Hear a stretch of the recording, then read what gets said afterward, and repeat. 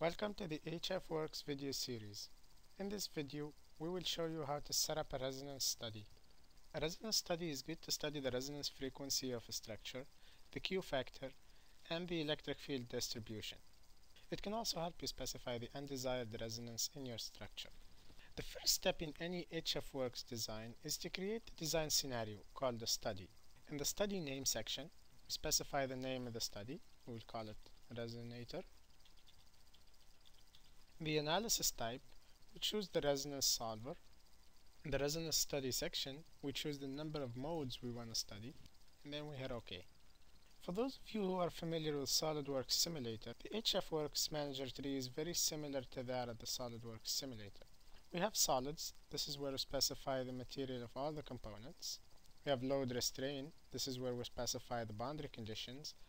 And we have mesh. This is where we specify the mesh element size. All these three are pre-analysis section that needs to be taken care of before we can run any simulation. We will go into each of these sections in more details in other videos. That's all for this tutorial.